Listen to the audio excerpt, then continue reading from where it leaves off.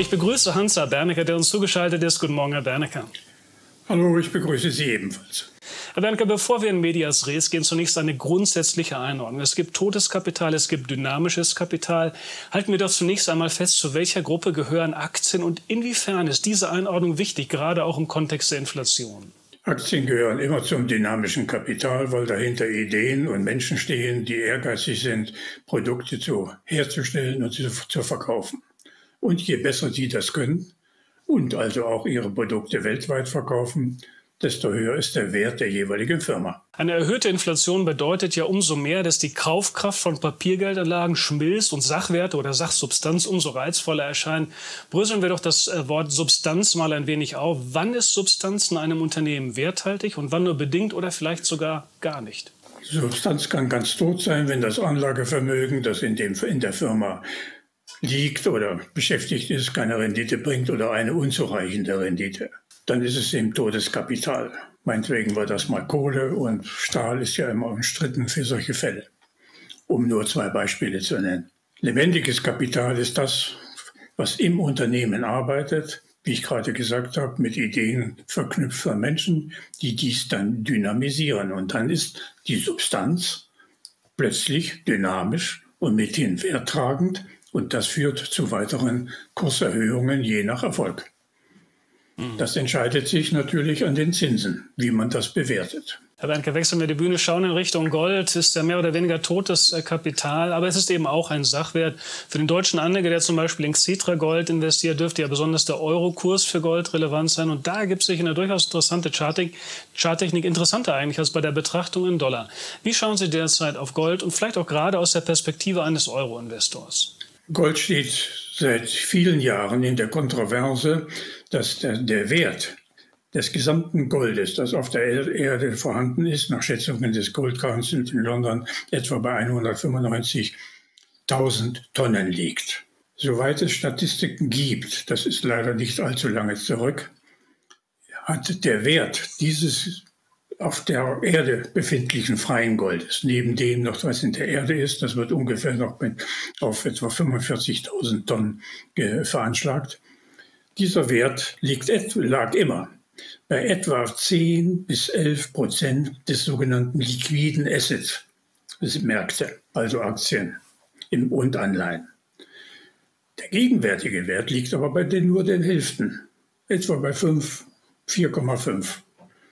Das bedeutet, Gold ist in einer Aufwertungssituation. Die Frage ist, wer das auslöst. Das wird wahrscheinlich dann ausgelöst werden oder dadurch ausgelöst werden, dass mit der neuen Konstellation für alle Anleihemärkte, nämlich sinkende Bondkurse, wenn die Renditen steigen, zum einen, und der etwas relativierten Dynamik der Aktien, deren Aufpreise sich reduzieren werden, wenn Zinsen steigen, entsteht ein Aufwertungseffekt für Gold. Wie weit er geht, das habe ich schon früher gesagt, schätze ich bis etwa $3.000 die Unze, aber unter den Bedingungen, die ich gerade gesagt habe. Anders geht es nicht. Wird spannend, aber wie gesagt, kurzfristig lässt sich vorerst noch nichts Endgültiges sagen. Die Voraussetzungen habe ich gerade erläutert. Am gestrigen Dienstag kamen einige Stimmungswerte von ZEW zu Deutschland und auch zur Eurozone. Sowohl die Konjunkturerwartung als auch die Einschätzung der aktuellen Lage war jeweils rückläufig. Wenn man das und die stramme Inflation fortschreibt, wird mancher vielleicht an das böse Wort Stagflation denken. Was meinen Sie dazu? Stagnation bedeutet oder setzt voraus, dass das grundsätzliche Wachstum einer Wirtschaft stagniert oder sehr klein ist. Jedenfalls weit unter dem Potenzial. Und dagegen steht eine Inflation, die ja von der monetären Seite her kommt. Diesen Sachverhalt hatten wir in den 70er Jahren, als damals im Zuge der Ölpreise ab 1973, aber auch im Zuge der damaligen sozialliberalen Koalition, die Investitionsquote in Deutschland extrem niedrig, über lange Zeit niedrig blieb. Das galt auch für den abgebrochenen Boom im Immobilienmarkt ab 1974 durch die Entscheidung des damaligen Finanzministers und späteren Bundeskanzlers Helmut Schmidt. Diese Konstellation stellt sich jetzt so nicht, aber sollte die neue Bundesregierung nicht in der Lage sein, konkrete Anstöße für Investitionen, für Firmeninvestitionen zu geben, nicht nur Infrastrukturmaßgaben oder was auch immer damit verbunden ist, sondern konkrete Investitionsanreize für die Industrie. Und gleichzeitig ihre Haushalte hochfährt, um Sozialgeschenke zu finanzieren, dann entsteht die Gefahr der Stagnation auf der konkreten Ebene der Wirtschaft gegenüber dem Geldvolumen oder der Geldentwertung, wenn Sie so wollen, was ja die Folge wäre, und hätte eine Ähnlichkeit mit dem damaligen Begriff Stagflation. Diese Gefahr sehe ich aktuell noch nicht, aber wir werden vermutlich in einem halben Jahr darüber reden können. Vorletzte Frage in diesem Gespräch. Wo sehen Sie auch im aktuellen Umfeld Chancen? Wie und wo kann man jetzt Geld verdienen? Am Aktienmarkt oder auch am Derivatemarkt? Wo immer? In den letzten 13 oder 10, 12 Jahren, wie Sie wollen, gab es Rückenwind für alle. Für kranke Aktien, für Halbkranke und natürlich für die Spitzenwerte. Mit Rückenwind geht alles. Gibt es aber Gegenwind mit steigenden Zinsen, wenn auch nur vorsichtig steigenden Zinsen und einer anziehenden Inflation, die keineswegs galoppierend sein wird, sondern vielleicht in den Größenordnungen von 4-5%, dann beginnt das Aussortieren. Dann fallen die Ersten um, nämlich die Schlechtesten. Heißt nicht, dass sie gleich Konkurs gehen, sondern eben zurückfallen. Und die schneller wachsen aufgrund der innovativen Leistungen der jeweiligen Manager, werden die Gewinner sein. Und so sortiert sich das gesamte Feld zwischen Favoriten und, sagen wir mal, Nachläufern automatisch. Und das macht die Börse dann besonders interessant.